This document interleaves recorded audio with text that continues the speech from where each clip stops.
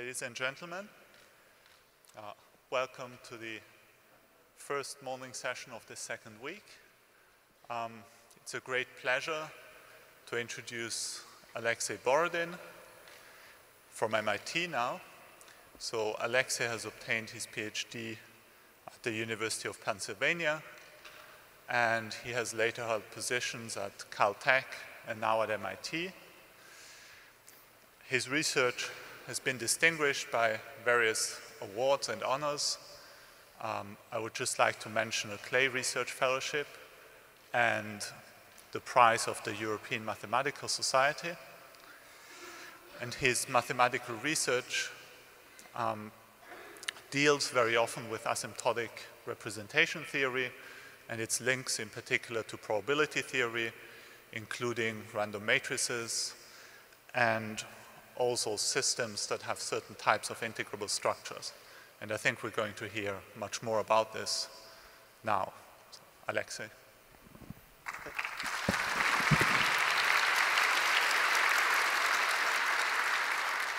Thank you very much for the introduction. It's a great honor for me to speak at this exciting and very enjoyable Congress. The first thing that I want to do is to explain the title of my talk. It says integrable probability. Both words, integrable and probability, are used a lot, but they're rarely used together. In fact, I don't think they had been used at all together until 2 years ago. And so the first 2 minutes, I'll try to explain what they're supposed to mean when used together. So for that, I suggest that we imagine a game that kids like to play, which is building a tower of blocks. Imagine a room with standard blocks scattered around, and they're being put on top of each other. So once a few are set up, then the person looks for next one and puts it on top and so on. And naturally, the time it takes to find the next block is random. And the question I'd like to ask is, what should one expect for the height of the tower as the time goes on? I'm assuming that there are plenty of boxes, so there is no deficit. One doesn't need to go in the other corner of the room to find things. And so it's natural to assume that the average speed of growth of the tower should be constant. And so in the first approximation, the tower will have the height, which is linear in time, constant times time. But then there will be some fluctuations, depending on, I don't know what. But it's not going to be exactly linear. So the question is, what can one say about the fluctuations? Of course, I haven't given you enough information to answer that question. The formulation is too vague. But maybe I gave you all the relevant information to really have the answer to the question. So how should one approach a problem like that? It's pretty natural. We do it a lot, I guess, to look at the simplest example. What would be the simplest example? So to me, probably the simplest example would be to imagine that the time is discrete, and so every second, with probability half, we either put a new block on top or we don't put a new block on top. Right? It's pretty simple. And then, with a little bit of combinatorics, it's easy to compute exactly what's the probability to have a tower of a given height after a given time. It's given by the binomial coefficient normalized by the power of 2. So that is good. We have a formula. And with a little bit of work, applying what's called Stirling's formula, one can get the behavior of the distribution as time becomes large. And so the answer is that if one subtracts the linear first term, then the fluctuations are given by what's called the Gaussian distribution, and the size of the fluctuations grows as the square root of t. This statement dates back a long time. It was proved by De Moivre, or appeared for the first time in the book by De Moivre in 1738. He was 71 years old at the time. It was generalized by Laplace in 1812. So it's a very old statement. What does it tell us about the original problem? Well, this is a specific example. Can we really infer something? And that's the essence of what is sometimes referred as the universality principle. The answer to the problem of measuring the fluctuations, as probably everybody here knows, doesn't depend on the details of the randomness of how one puts the blocks in. As long as the times that one takes to put a new block are independent or reasonably independent, the answer is going to be the same. And so whatever we can read from the example, both the rate of the growth and the distribution that one gets, the Gaussian distribution, the bell-shaped curve, will apply much more generally. This is the subject of the central limit theorem that people study in their first classes on probability. But it took much longer to actually prove that theorem. It was formulated by Chebyshev in the end of 19th century and then proved by his students Markov and Lyapunov a few years after. So what integrable probability is about is finding those examples, like the binomial distribution that I showed, that can be analyzed and that would predict the behavior of a broader class of problems or models or probabilistic systems that for whatever reason we are not able to access in the way that central limit theorem does for the tower of blocks. There are plenty of such, and to give examples, the first thing I'm going to do is to increase the space dimension from 0 to 1. So the pictures on this slide are about many towers of blocks that are put next to each other in a row. And the leftmost panel is a simulation of boxes being put in those towers in the situation when the towers don't talk to each other. So the columns are independent. So we just replicate the zero-dimensional model many times.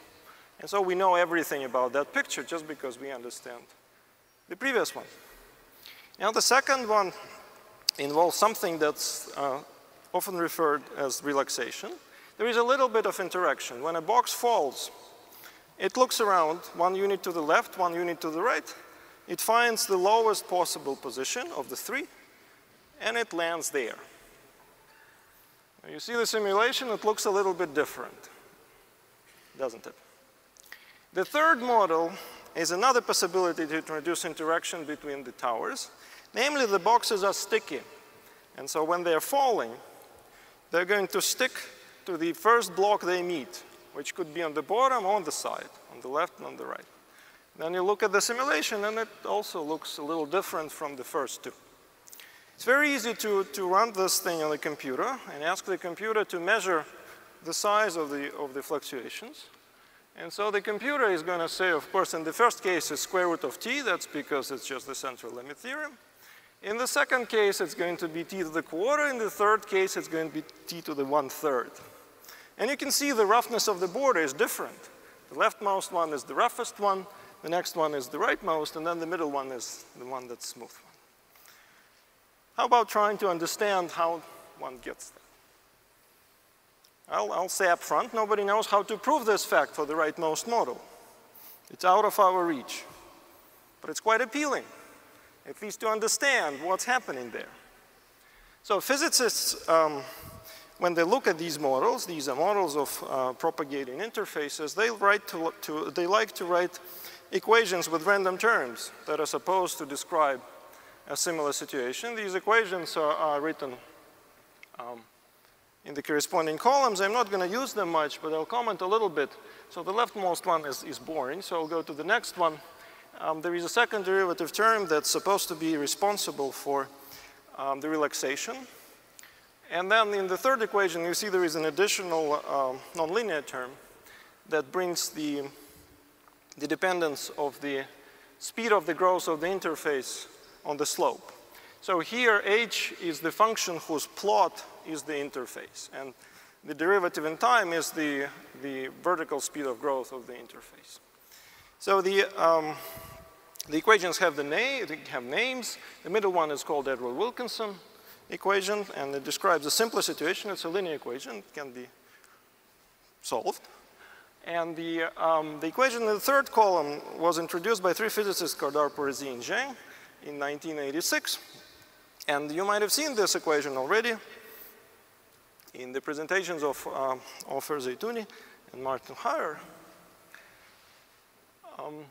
So what these equations do, they really provide another model of interface growth that is supposed to behave in a way similarly to the discrete models that are on the slide. In some way, they are simpler. In some way, they are more complicated. For example, it's not obvious that the equation with nonlinearity makes sense at all. And one of the spectacular corollaries of the theory that Martin Heyer constructed is the fact that this equation is well posed.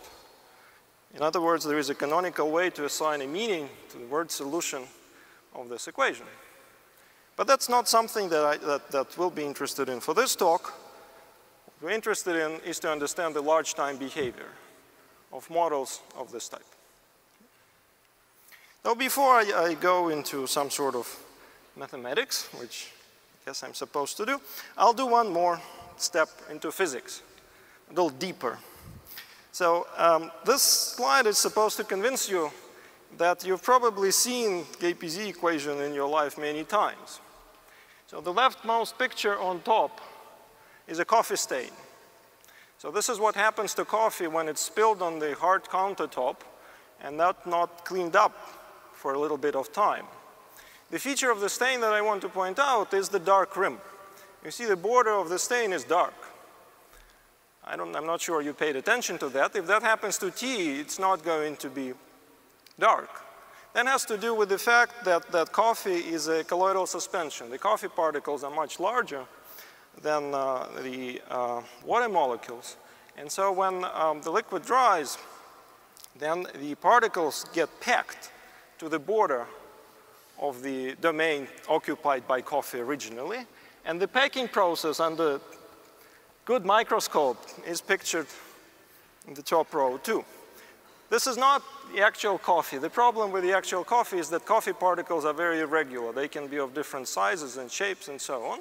This is manufactured coffee, not actually coffee. These are just particles that form a colloidal suspension. And so one can look at the video and measure how the roughness of the border changes with time. And the interesting fact is that if the particles are perfectly round, then the fluctuations of the border of size root t, as time actually one needs to take the height of the packed layer on the border. And one observes the central limit theorem type behavior, the Gaussian distributions and things like that.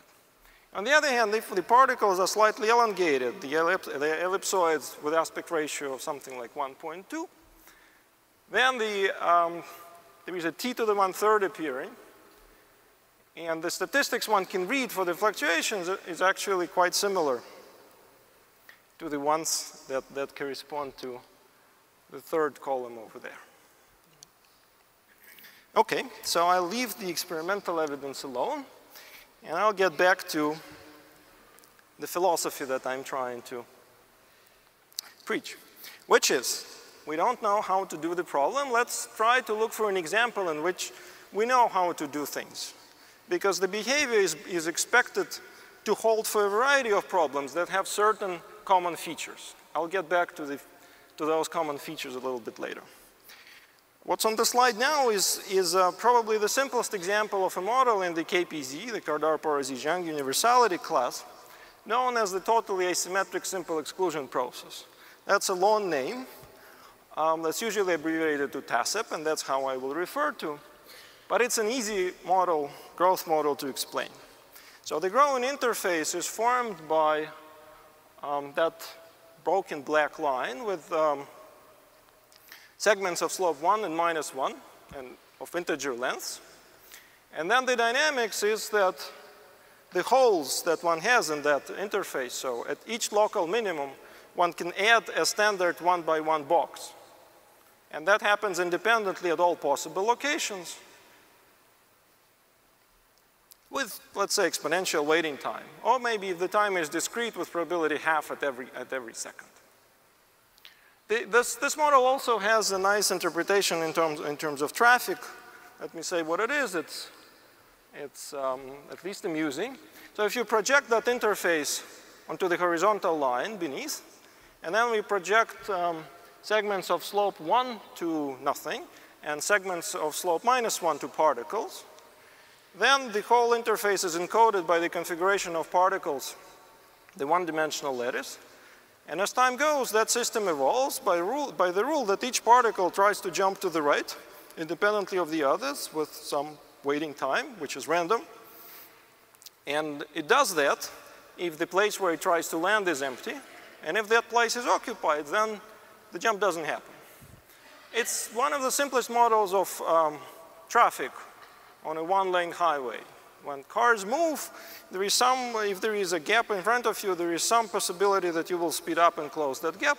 But if there is a car in front of you, probably you don't want to slam into it. Right? So there is actually a simulation.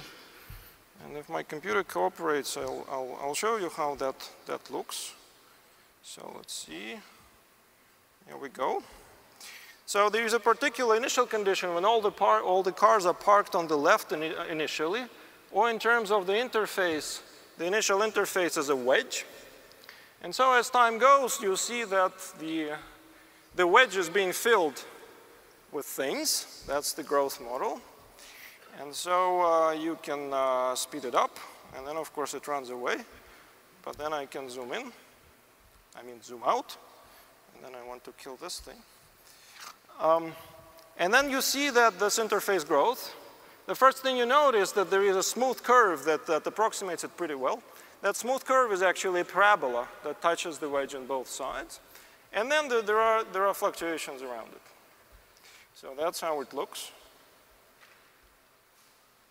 And then I'll go back to the slides. So the first thing we see, the limit shape.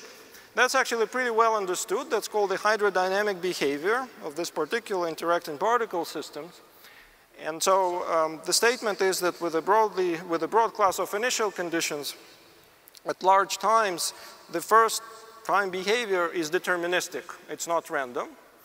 It's a plot of some function. And that function in time evolves according to an equation. It's a partial differential equation that's written on the slide. It's called Inviscid-Burger's equation, or sometimes people call it shock equation. So this equation can be solved by characteristics, and it develops shocks, which means that smooth initial conditions may turn into non-smooth ones, which all of us know, because these are traffic jams.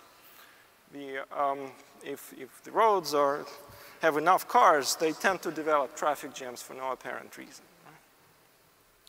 Okay.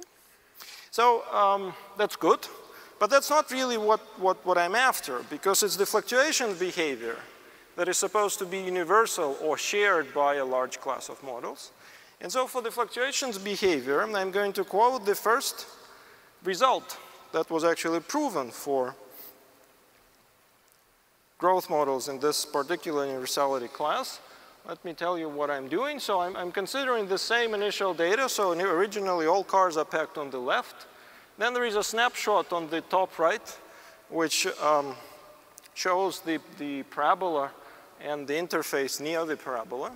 So if I go in, I zoom in by time to the power 1/3 vertically, which is what it's supposed to be, and time to the power 2/3 horizontally, then it turns out that the difference between the two will have a limit. That limit can be completely described, and the statement that's below is the description of the one-point distribution. So that's the distance between the random and non-random interface along any vertical section. Well, I took the middle vertical section here, but the answer is not going to depend on the section. The right-hand side is the limiting distribution, and it's not normal. So of course, the first thing when one computes some limiting distribution, the default expectation is normal, because so many things everywhere are normally distributed. In this case, it's not. The distribution actually had arisen before this analysis was done, a few years before, and it originated from random matrix theory. It has the name of the Tracy, now it's called the Tracy-Widom distribution for GUE, or for the largest eigenvalue of Gaussian emission matrices. And I'll say in a few words how it came up, what its origin is. Now, it came up from random matrices, from what's called the Gaussian unitary ensemble of random matrices. Unitary actually refers to the symmetry group. This is an ensemble of Hermitian matrices that's invariant under conjugation by unitaries with a Gaussian measure. And saying that the measure is Gaussian is essentially the same as saying that the real and imaginary parts of matrix elements are independent, identically distributed whenever they can be, modulo the self-adjointness constraint. So this ensemble was introduced by Eugene Wigner a long time ago in the 1950s. And the reason he looked at that is that he was hoping to model the statistical behavior of energy levels for heavy nuclei, like uranium, for neutron resonances. There was a lot of experimental data that came up. There were many resonance levels. It was unclear how to explain them. The model is too difficult to solve explicitly, and so Wigner came up with the idea that one should assume that the Hamiltonian is random. That was a spectacular success, actually. The histograms that experiments gave were explained in this fashion. But it took 40 years, so that was done for the eigenvalues that lie in the bulk of spectrum. So the spectrum of random matrix spreads out, and if one looks in the bulk, then it's the behavior in the bulk that has some relation to the high energy physics. But it's the edge behavior that has the relation to the models I'm talking about. And so if one takes the largest eigenvalue, subtracts the expectation, and divides by the variance, then the distribution that one gets at the end is what's called the Tracy-Widom distribution for GUE. It's not easy to write a formula for it. Actually, whatever formulas you can get are pretty complicated. And it's easier to say that it comes from a solution of a differential equation. It's a deceivingly simple differential equation. It's a second-order nonlinear ordinary differential equation. It actually has a name. It's called the second Penlevé equation. It has wonderful properties of its own, but it would take me too far to talk about that, so I'll leave that aside. One can also do the same thing, not for Hermitian matrices, but for real symmetric matrices. Put a Gaussian measure, look at the largest eigenvalue, see the fluctuation behavior, then one gets a different distribution. That was also done by Tracy and Widom. It's called the GOE, Gaussian orthogonal ensemble distribution. Okay, so back to TASEP, back to my particles, or interface is growing. This is a brief collection of results for different initial conditions for TASEP. So the first line is the initial condition that I started with, the densely packed initial condition, or the wedge one if you want to look at the interface. And there, as I said, the fluctuations are given by the GUE edge distribution. Now the second line refers to what would be natural to call a flat initial condition. So that's when the interface originally looks flat. In terms of cars or in terms of particles, that means that one has a particle, two holes, a particle, two holes, a particle, two holes, and so on. It's quite different from the packed initial condition because there particles start to unpack slowly. Here particles can move immediately everywhere. So what's happening with the fluctuations? It turns out that the exponent t to the 1/3, the size of the fluctuation stays the same, but the distribution of the distance between the random and non-random interface is different. This is the GOE Tracy-Widom distribution. And so one is wondering, where is the universality? It's supposed to be that, at least in one model, when you pick different initial conditions, you should get the same thing. So the current belief is the universality is still there, and this is just a nuisance. This is a small caveat. So the general conjecture that one has here is that when one looks at the growth of the interface, then whenever the hydrodynamic profile or the limit shape is curved, then near curved part one has the GUE fluctuations, and near the flat part one has the GOE fluctuations. And so the bottom picture is for the half-flat initial condition when the interface develops both the curved part and the flat part, And in the curved part, the fluctuations are the GUE ones, and the flat one, the GOE ones. That's supposed to happen for a broad class of models. What exactly is the broad class of models? I have so far avoided asking that question. So here is a description. It's almost a definition. There has to be 3 features that the model has. One is the locality of growth. So if one has an interface, then it's supposed to grow independently at distant parts. That's natural. The second one is that there has to be some sort of a smoothing mechanism.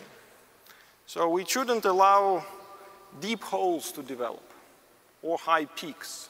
There should be no fractal type behavior.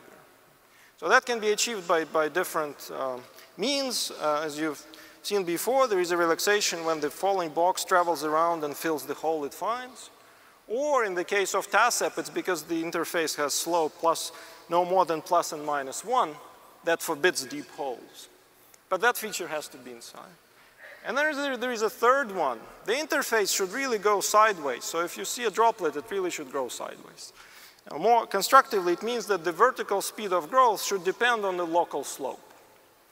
And if one has all 3, then the prediction is that one really has to see the same type of behavior for whatever model you choose. It's interesting to go back to the 3 examples that I had and sort of see what fails. So in the first one, well, it's a boring example anyway, but there is no smoothing mechanism. And well, it's in general a sort of a lower dimensional example. In the second example, the smoothing mechanism is clearly present, but there is no dependence of the speed of growth on the local slope. And what it means is that if you pick any horizontal segment and look at how many boxes fall down that segment, then it's not going to depend on the details of your interface. It's always approximately constant. The boxes don't travel far. They always stay where they fall. And now in the third example, there is really a lateral growth. If you imagine the initial condition that's very sloped, then the boxes will grow sideways, which will be very different from when you start with a flat. So that's the one that's in KPZ class. Okay, so TASEP is an integrable example, and it was really used to understand what's supposed to happen for the whole class. That was the first model that was accessed to a large amount of detail, and by now there are more. So TASEP was solved using what physicists would say are free fermions, and mathematicians use different terms, determinantal point processes, non-intersecting paths. Schur process is another name. And the same method gives more models. The same method gives TASEPs with discrete time. The so-called push ASEP or push TASEP, that's where the interaction is when particles jump. If the particle tries to jump and then there is somebody in front, that particle just pushes that car over, a little bit rude version of TASEP. And then there are also percolation and polynuclear growth type models with some specific integrable distributions involved.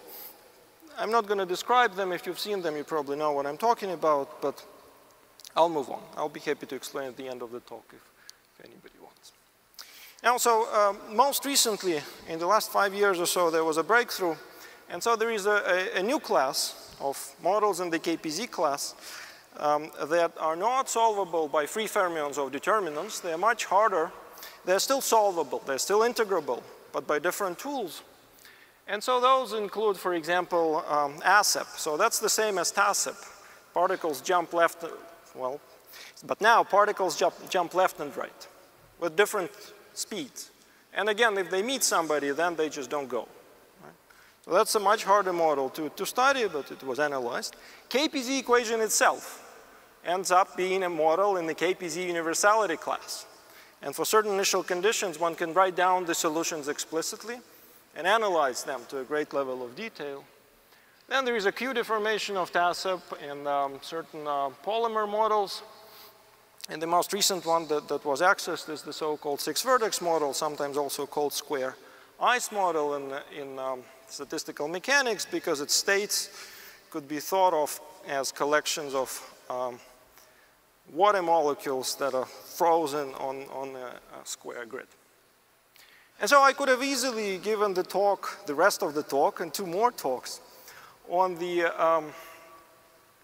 models and explaining how they work together and what's the same, what's different, and so on.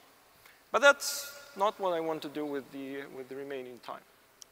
What I want to do in the remaining time is to try to increase the dimension, the space dimension, by 1 more.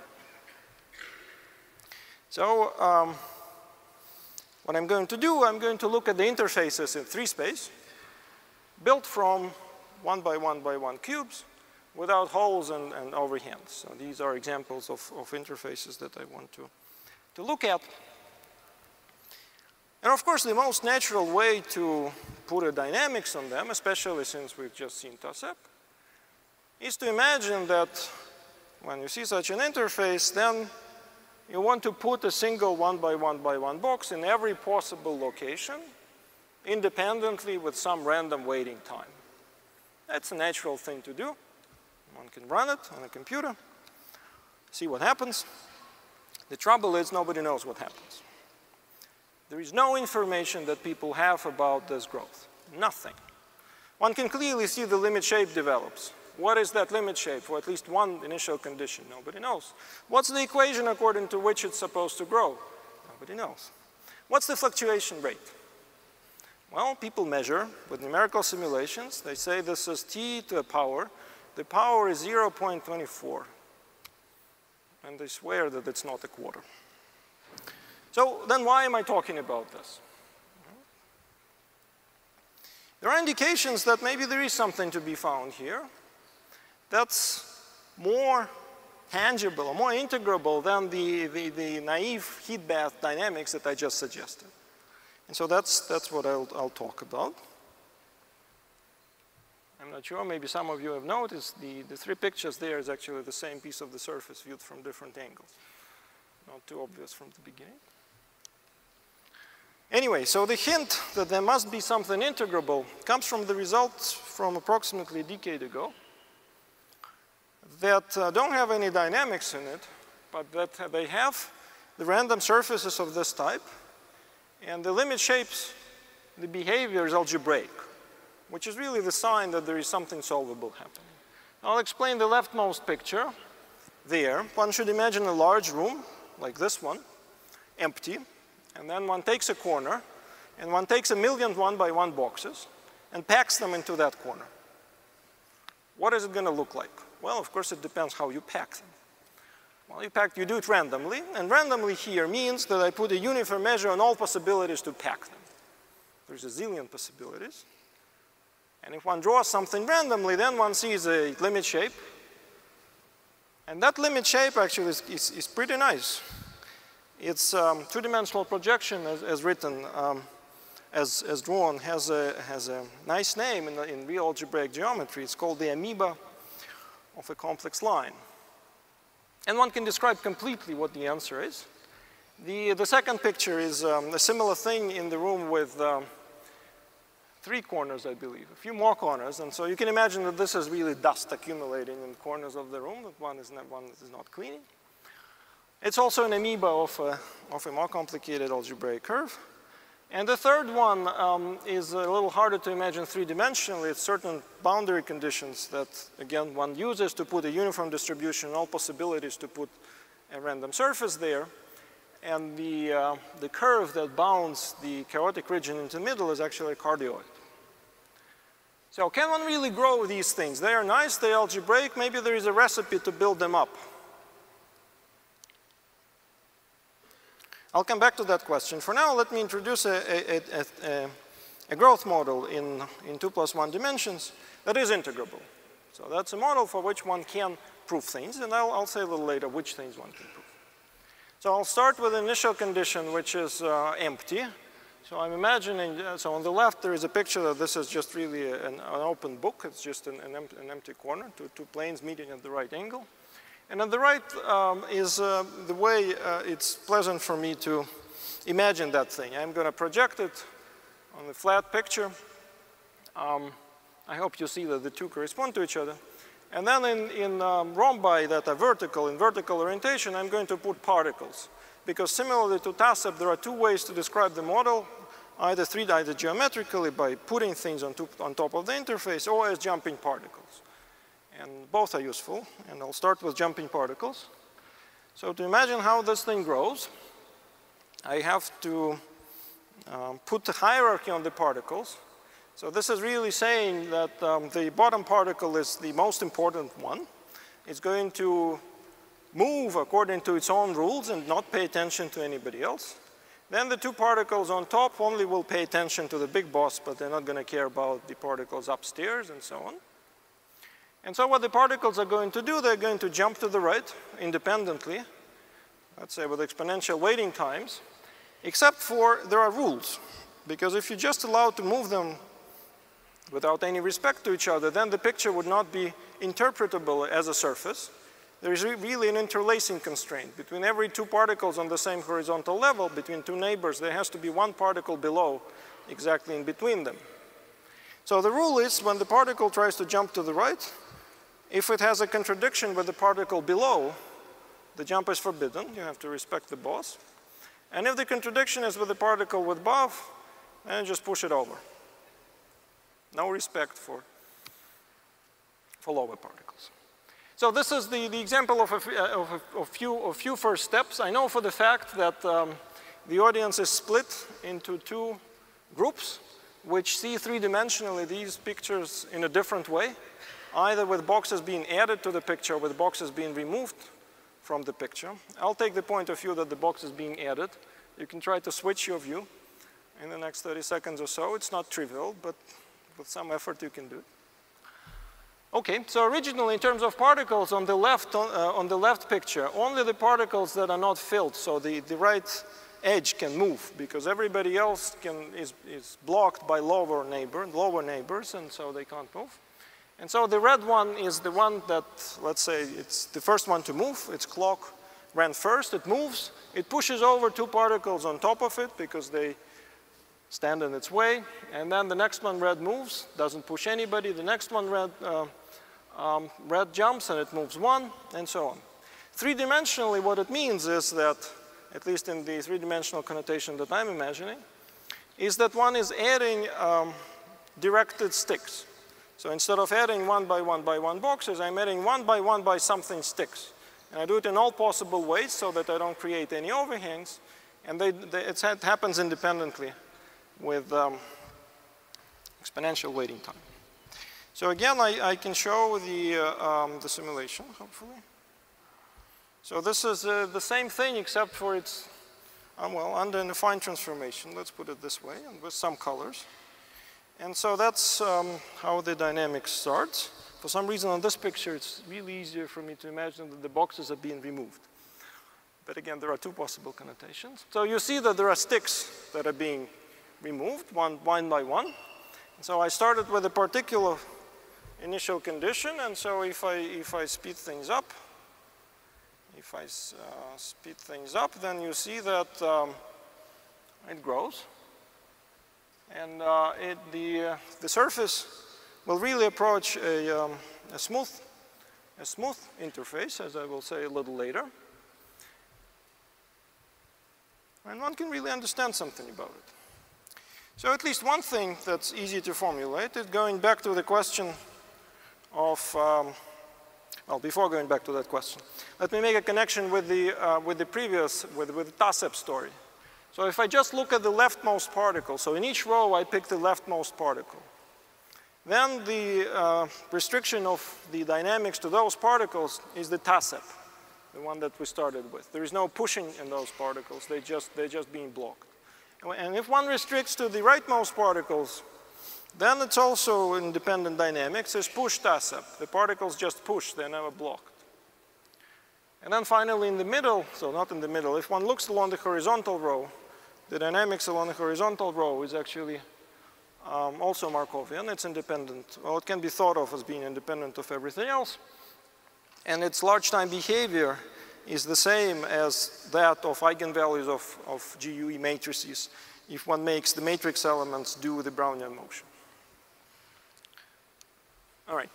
So very similar, this is one example. And very similar dynamics can be used to grow these pictures that I've shown you before. These are snapshots of the dynamics, but I thought it may be more fun to actually see the little cartoon how this happens. So this is the type of the interface that I'm talking about. And so what the dynamics is going to do is going to change the support. So these are surfaces built in a box, so it's like a room in which there are boxes, and the distribution or the weight of a picture like that is Q raised to the volume, or Q raised to the number of boxes. This is almost equivalent, actually asymptotically equivalent to just considering a uniform measure on all possibilities with a prescribed number of boxes. So the way the dynamics works is that it changes the shape of the room in this particular case. In particular, what it will do if I proceed, it will flatten the room completely and make the picture into nothing. So if I start back from this configuration, then I can actually grow the picture. Right? It's a simple dynamics. The computer is actually doing that in real time. This is not a movie. You can also do various things. You can go back and forth and see what happens. Now it's a little more impressive when you increase the size. So let me increase the size and show you something. Here you really see how changing the shape grows, that amoeba, that limit face, that limit shape that appears. And you'll see when the box gets sufficiently large, then the boundary conditions actually stop influencing the behavior. Something like that. So this is the dynamical growth of the picture that I've showed before, the amoeba of the complex line. And I'll show one more picture. So this is the picture with a different value of Q. Actually, this picture corresponds to Q being 1. So this picture is going to grow surfaces that are uniformly random. So over all possibilities to put unit cubes in the room, one chooses a uniformly random one. And so you see the size of the room is changing, and so is the picture. And when one looks at that picture, there is a natural conjecture one should be making. What's that curve that bounds the chaotic region from the non-chaotic one? It's always an ellipse inscribed into the hexagon. And that was one of the first results, the so-called Arctic Circle theorem by Kohn, Larsen, and Propp that was proved in 1998, I think. Okay. So I said that the models I'm talking about are integrable. What benefits does it give? It really gives a lot. It allows one to compute many things. So let me mention some. They're not computed for all the models one has. But well, fair amount of them. Actually, I wanted to mention the simulations that I've shown are done by Vadim Gorin, and if you go to his website, you can download the simulator and play with it yourself. It's a lot of fun. There are several tunable parameters, and you can get many effects happening on your screen. Not all of them have been understood theoretically, so I enjoy it. Anyway, so the first statement is, of course, the law of large numbers behavior, the limit shape, the smooth one. And that's explicit, and moreover, it's governed as it should be by the first order equation. With a particular right-hand side, it can be solved by characteristics, so it's there. Now, what about the universality class? I said a few minutes ago that nobody can say anything about the dynamics of putting cubes into the holes, right? Just not understood. Now I'm saying here is a model for which things are understood. Maybe by universality, that means that I can understand something there. There is a caveat here, an interesting one. The KPZ equation that's supposed to do things for you. In 2 dimensions, there are actually 2 equations. So there is an equation written on the board, on the slide. The time derivative of h is equal to Laplace h plus the quadratic form in the gradient plus the noise. The quadratic form of the gradient in 2 dimensions has an invariant, which is the signature. If the signs in front of 2 derivatives are equal, that's the isotropic case, and that corresponds to the cubes being put in all the holes. It's natural, right? There is no difference between directions. This case actually corresponds to the signature being 1 and -1. The corresponding universality class is called the anisotropic KPZ, universality class. Interestingly enough, the equation itself doesn't really make sense. Mathematicians don't know how to make sense of solutions of such an equation. It's too singular.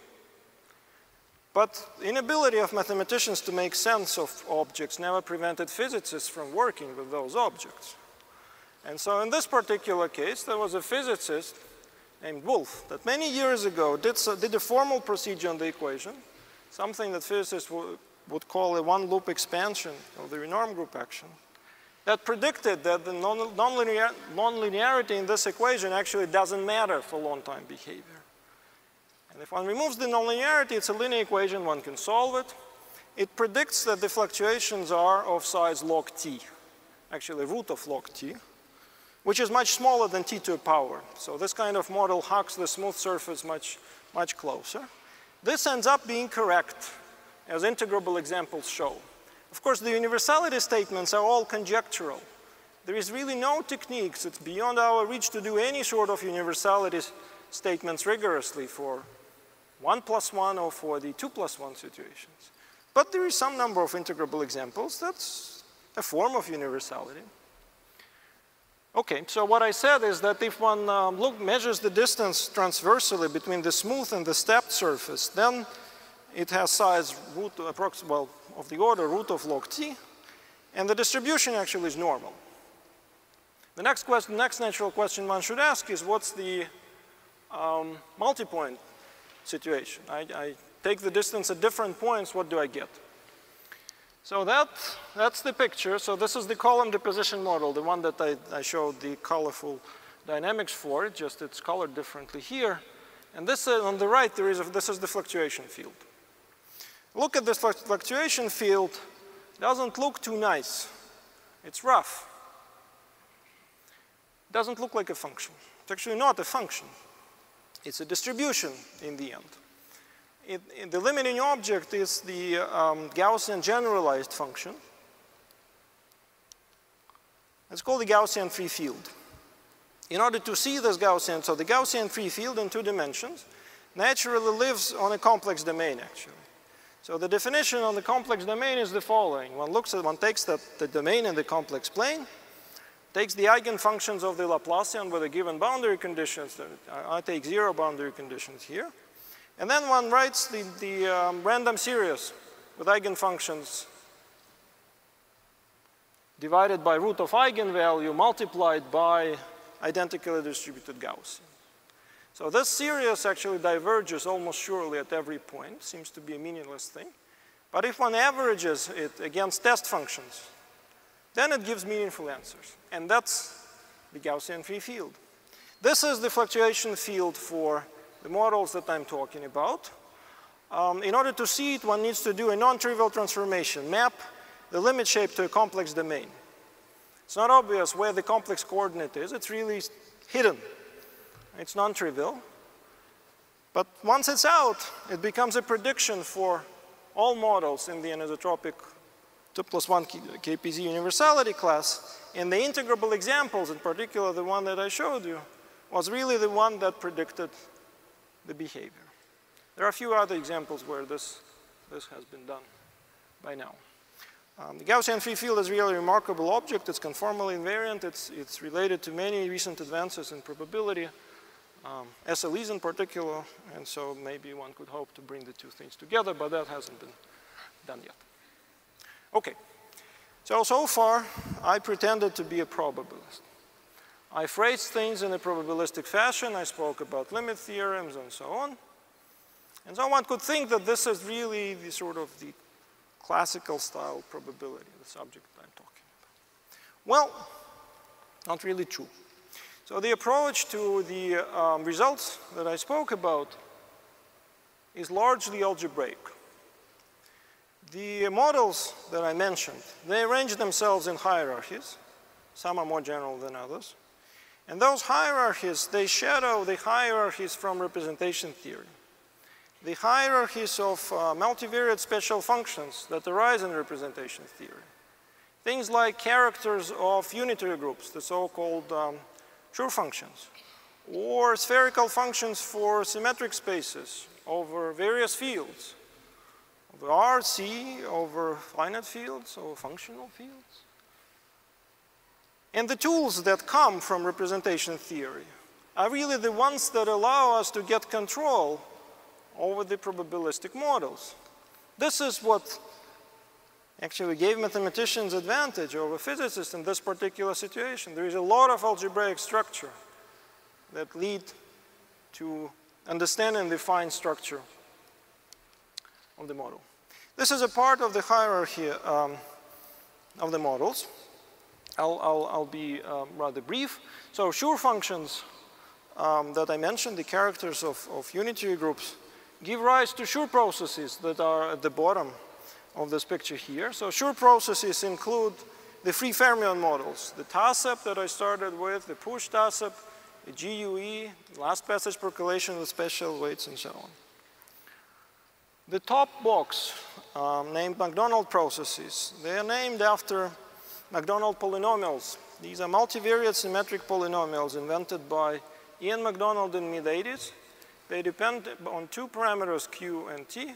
They're a remarkable object. These polynomials united many other cases or many other families of special functions arising in representation theory of different flavors. If you go one level down on the rightmost box, there are spherical functions for p-adic groups. On the leftmost box, there are representations of affine and quantum D groups, the algebras.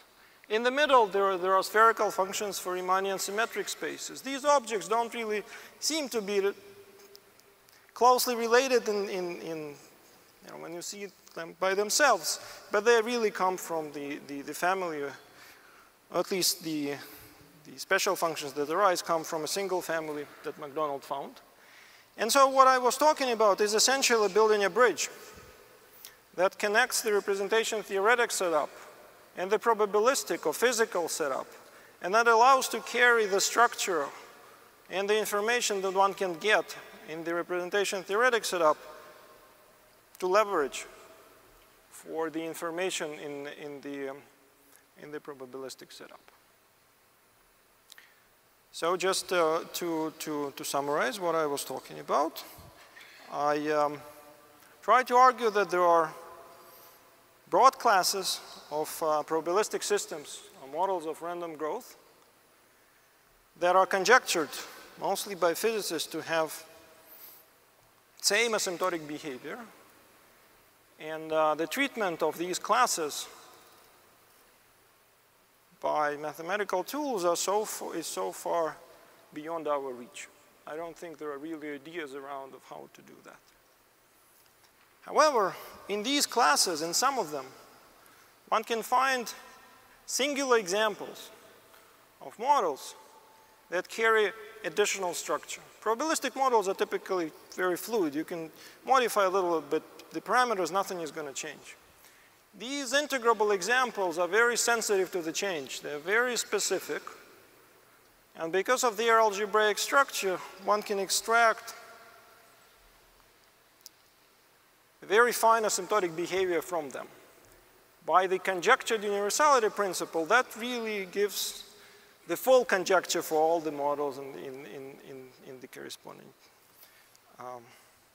class.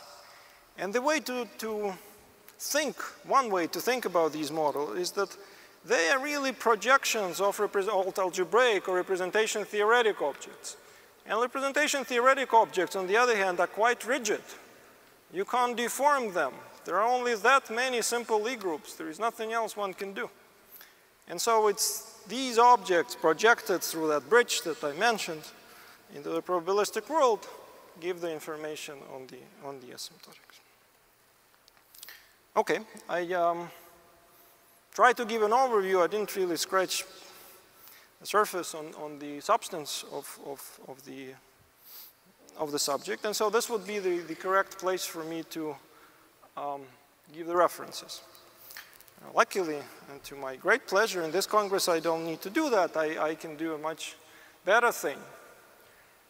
Namely, I can refer you to quite a few talks in this Congress that are directly related to various things that I spoke about. This afternoon, there are 3 talks that are very closely related. Grigory Alshansky will talk about the representation theoretic problems that benefit from interaction with probability. That bridge that I mentioned, the information is not just being pushed one way, it can also travel in a different way. Really beneficial to representation theory as well. And then Timo Sepalainen and Sasha Sodin will talk about random polymers and random matrices and approaching them from a non-integrable standpoint that they will talk about. And then there is also a list of other talks. Some have passed already, some have not yet passed. And Ivan Corvin's talk that happened 2 days ago is really the closest one to this one. It detailed some of the examples in the 1+1 dimensional KPZ class. And if you're curious, you can look at his contribution. And I highly recommend whatever talks haven't passed yet. These are all wonderful speakers, my friends and colleagues. And with this, I will conclude. Thank you very much for your attention.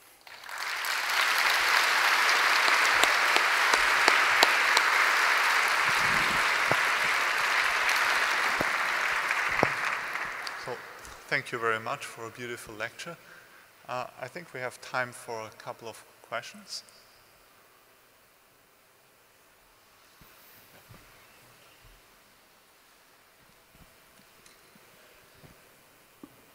You have mentioned about the traffic mode system. If the arrival rate is 1, and then the departure rate is greater than 1, then maybe the interface maybe is some kind of balanced style. Because, yeah, if this is a growth model, and then if once in the traffic system, also there are some departure. So you want the interface to decay rather than to grow? Maybe balanced. Yeah, okay. In the former queue system, if your arrival rate is 1, and then the departure rate is maybe a little bit greater than 1, and then the phase should be some kind of balanced way, move up and down. Yeah. So, as I understand the question, I spoke about the interfaces that move in one direction. One can imagine that the interface may move both up and down. Yeah, as the departure is involved. As it happens, for example, for TASEP, when particles both jump right and left. So if the particles jump right and left and the rates of those jumps are different, then it's not going to change the universality class. But if the rates of jumping right and left are the same, which means that the speed of adding boxes is the same as the speed of removing boxes, then it turns out that the roughness of the interface changes. It's going to be t to the quarter, and that's in line with the Edward-Wilkinson universality class that I mentioned. I'm hoping I answered the question. Yeah, I mean, this is a growth rate. Another is the departure is at the bottom, maybe the quicker release rate. Then the surface maybe is should be up and down. In the form queuing system, they behave in this way. This is, of course, the tree-like import system in this case. Well, maybe we can discuss afterwards. I'm not sure I understanding the question. Yeah. Is there any other question? So you mentioned integral processes. How do you know which processes are integrable and which are not? How do you distinguish them? Great question. How do you know whether the process is integrable or not? So historically, the way it happened is that people stumbled upon integrable processes. You know, they looked at different models, and some models are better than others. You know, when one looks at interacting particles, TASEP is a fairly natural system. It was introduced actually in 1968, I think, for totally different reasons. And so with time, they learned how to analyze them, and there was a lot of structure there. So there is sort of this ad hoc searching process. On the other hand, with the bridge that I was mentioning, what one can do is one can take the representation theoretic structures. That's what we have been doing. That's a lot of fun. And push them through that bridge and see what kind of probabilistic systems one ends up with. You don't know a priori which universality class you will end in. You don't know a priori what kind of probabilistic model you're going to see. And actually in the, well, okay, that was removed. In the boxes in this sort of scheme that I showed, you can see there random objects like random matrices over finite fields with specific distributions, or the polymers, or random matrix ensembles with some specific features. And so those are really the images that come from the representation theoretic structure. So as far as I can see, you can either search from the grassroots somehow. From time to time, you find a flower that has more properties than the rest. Or you can come from the other side. You can come from the representation theoretic side and build probabilistic models that will a priori be integrable already and have a lot of structure. And then you can try to see what that gives you probabilistic. So I'm afraid that we have to close the session now. So let's thank Alexei again for a beautiful and inspiring lecture.